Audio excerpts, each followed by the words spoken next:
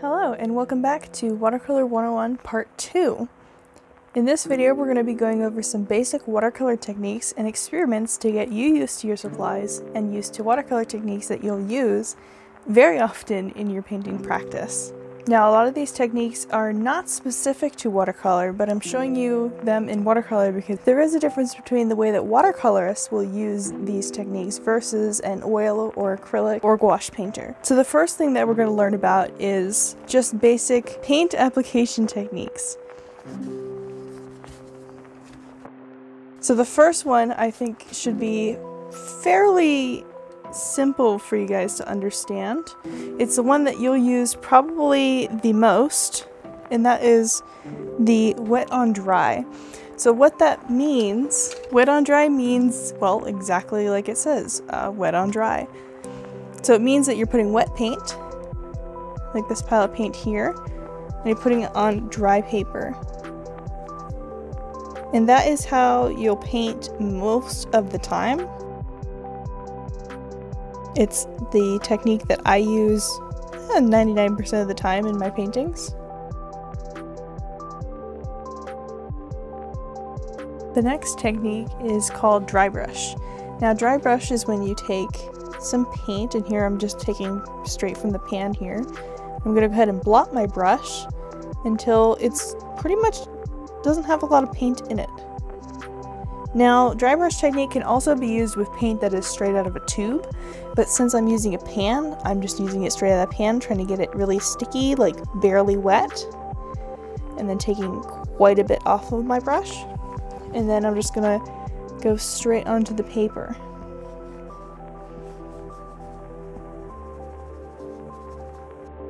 Now, dry brush can be great for texture, things like brick on a building, grass, tree trunks, leaves, all kinds of stuff.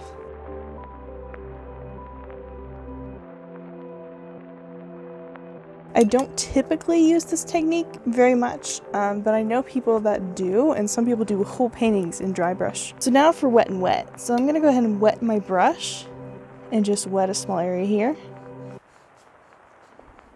An important thing to keep in mind when painting in watercolor is that because water is your vehicle for your pigment, for your paint and your colors and everything, it will seek its own. So water will always be drawn to water. So I'm going to go ahead and take this kind of rusty red mixture I have here, and I'm going to drop it right on this wet area.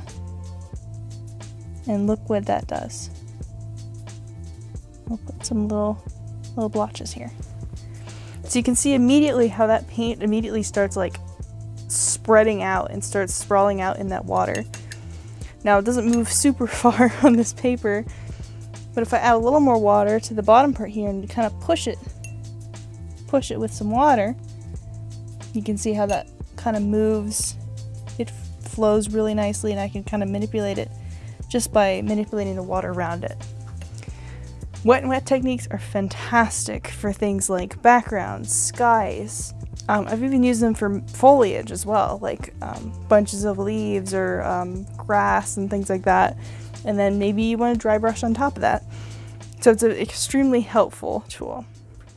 The next thing that I want to explain here are blooms. So a bloom happens when you have some paint, and I will grab this piece of paper real quick. So say that this is a nice wet area. Got this nice and wet. And then I'm going to pick up that purple again, that violet, and I'm going to just touch my brush to the paper. See what happens? See how that paint splurts out and expands and spreads itself out? That is called a bloom. So the difference between a bloom and just wet and wet is that wet and wet refers to that the surface is wet and the paint is wet, where a bloom basically is the result that you can get with wet and wet. So see, I can even bloom this out more, taking some clear water and just touching the middle of it. You can see how that is like breaking it up even more. So I have a couple little dry examples here that I'll pull up for you. So you can see, especially here, I put some black paint in some yellow. You can see how that kind of bloomed and made some green. This blue made some beautiful edges and some lighter parts with texture. This guy really blended some colors. You can see some gorgeous, gorgeous texture in there. This guy had a bunch of brighter colors, a lot, more vibrant. So blooms can be used. They're quite unpredictable. It's very hard to control them, but they can be extremely beautiful. And I think that's one thing that really speaks to me about watercolor, is the fact that it is so unpredictable and can create these wonderful, wonderful things. The next thing that I want to show you is glazing. So we'll learn about washes here in a minute, but I'm going to cover glazing first because it's a nice introduction to that.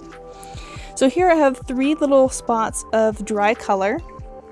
And what I'm going to do is take a very light paint. So it's very watered down. This little guy here, I'm watering down this purple over here. It's going to be very watery, so it's going to be a very transparent stroke. And what I'm going to do is I'm going to go right over this dry area with this transparent, very light paint.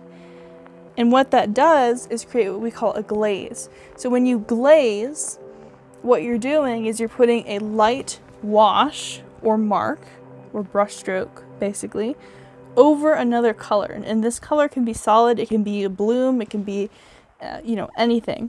But that's what a glaze is. And I'll show you another one here with a little more paint. Glazes are extremely helpful, especially for painting, portraits, skies you can glaze a lot in, buildings to get shadows, clothing to get the effect of fabric, the folds of a fabric. You can glaze a lot in that. So glazes are a technique that is pretty easy to learn, but also just really important for your watercolor practice because you'll use this all of the time.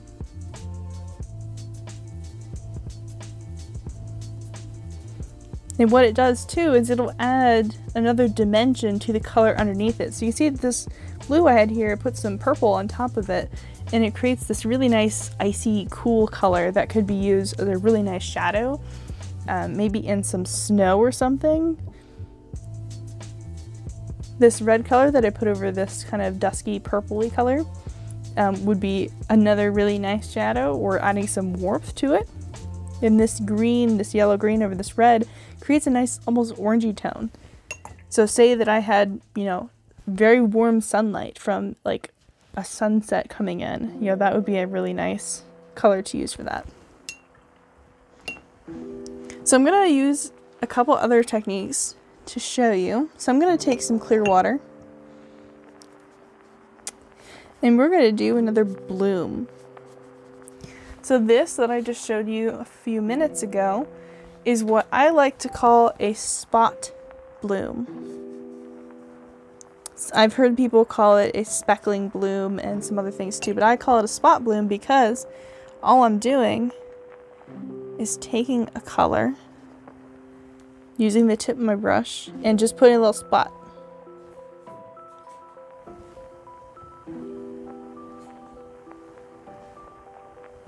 Now what you can also do is maybe take a little bit of thicker paint, take some excess paint off your brush, use your finger and flick it, and you can create some wet and wet speckles or speckle bloom. And these can be really fun to play with backgrounds because they add so much interest and they're just a lot of fun to do. You see that kind of good everywhere. And then the final technique that I want to show you out of this group is blotting. So say that I have this really thick paint, not so much water, just this nice color here.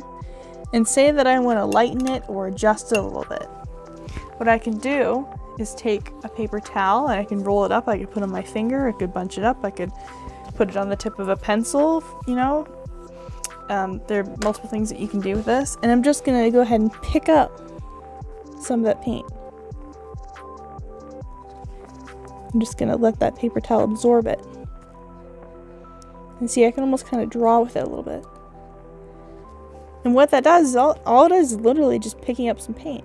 And depending on the pigment that you're using, the specific color that you're using, and type of watercolor that you're using, some colors will lift really well and some won't. Another thing that I can do is actually just wet this paper towel just a little bit and then go back in and suck up more of that paint. Look at that. I can lift almost to white with this color. So those are several techniques that will be extremely helpful for you in your watercolor practice. And you can interchange these and mix these in any combination that you want to get the effect that you want. So the next thing that we're going to look at is the wash. Now, washes are extremely important in watercolor, and you will use them in just about every painting. So to give you a definition of what a wash is basically a sheet or area of solid, smooth color. Now these can vary. You can see I have some that aren't so smooth. They have some different colors in them. Ones that fade, that's called a gradient wash. So let me show you how to do those. Now for this, I'm not going to use the same brush. I'm going to go ahead and grab my quill brush, and the reason that I want my quill brush is because this brush holds a ton more water. So when you're doing washes, you want to have brushes that hold a lot of water because that's going to help you accomplish your wash. I'm going to go ahead and grab this blue.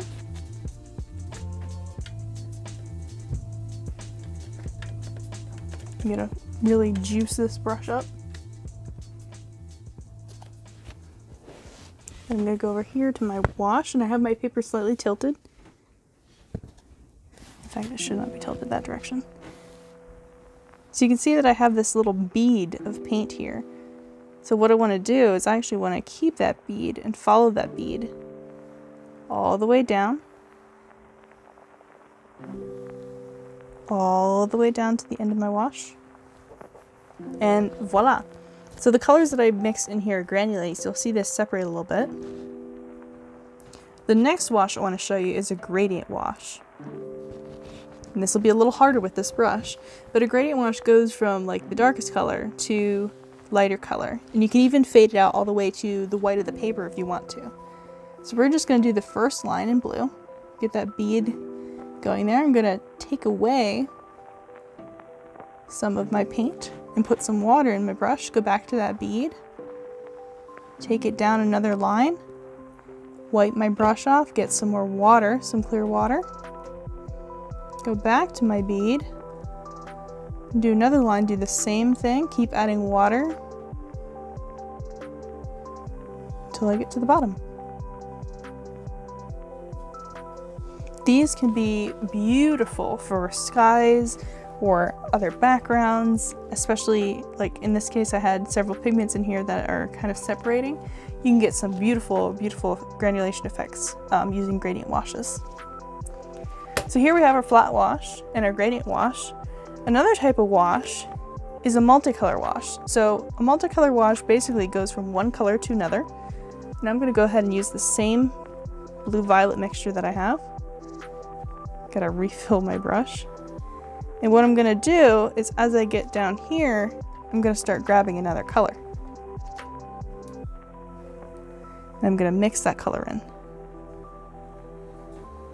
See how that transitions really smoothly? I'm going to pick up more of this red color, pick up that bead and go down. I'm going to go past my line a little bit. Look at that. So there I have two colors, and you can make this granulation change from this color to this color as smooth or as, you know, short, abrupt as you want. In this case I did like one stroke of a mixed color and then went to the red, but you can also just continually mix in your first color with the second color and then put more of your pure second color towards the bottom and get some different variations of this wash. But this can also be really nice for skies and landscapes, because you could even make a whole wash over your entire painting and have your foreground, this, like say this red color is like a mountain or field, you can have that go into green, have your blue and green, you know, ready to go. Another type of wash that's here that's dried is what I like to call a bloomed wash.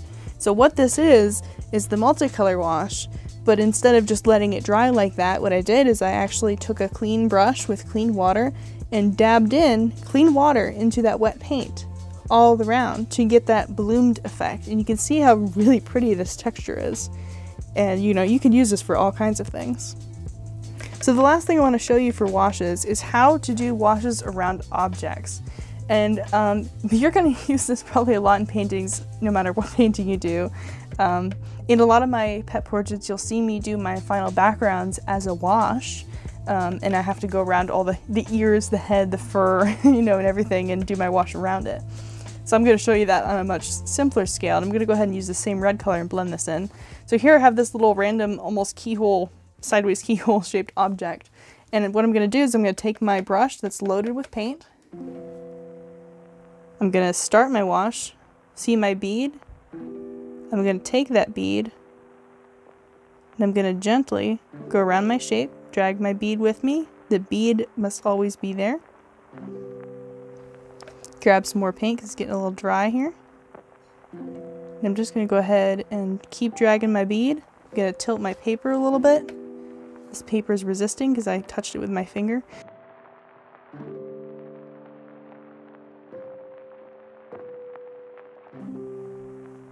There we go. So I'm going to continue to take that bead. I'm tilting my paper in the direction that I want the bead to go. I can go ahead and I can touch up a little bit of that, that's fine. I'm going to keep tilting my paper to the direction of my bead. Not drop my paper here. And then I'm going to go ahead, keep tilting, keep tilting. I'm going to go all the way around this object. And I can fill in a little bit more.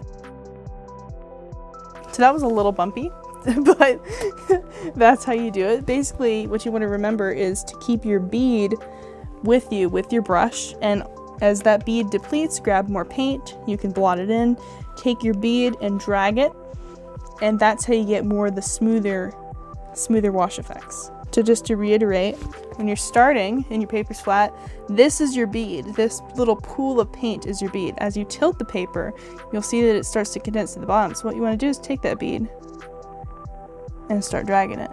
And if you feel like you don't have enough paint, go ahead and drag that. And with this brush, it really kind of mops around because this is holding a lot of paint right now. But that is how you do a wash. So I hope that this has helped you kind of get a feel for some basic watercolor techniques. I highly recommend that you take some scrap paper or a scrap sketchbook with some watercolor paper and practice these washes. You can see that I've done a ton of these more gradient washes because I like them, and different versions of them, different, you know, streaky colors and smoother colors, and just have some fun with it. Even just taking, you know, scrap pieces of watercolor paper like this and just practicing how water moves and how your paint moves on your paper is going to be extremely helpful for you. Every paper reacts differently to every paint and every brush and, you know, any combination of materials. For example, this is the Canson student grade paper, and this paper acts a lot differently than my Arches paper does. And the notebook here that I was using today is another Canson. It's the Canson Montreal sketchbook. And this paper acts a lot more differently than this paper. You can see how it really granulates and settles, the paint settles in the texture of the paper, where this one's really smooth. But, you know, play with what you have because, you know, your combination of supplies will do different things than what I've just showed you. And the more that you know about your materials and how to use them, the better your paintings will be. So I hope that was helpful for you guys. If you enjoyed, please leave a like, subscribe, hit that notification bell, and stay tuned for the next couple videos in this series. And as always, guys, thank you so much for watching.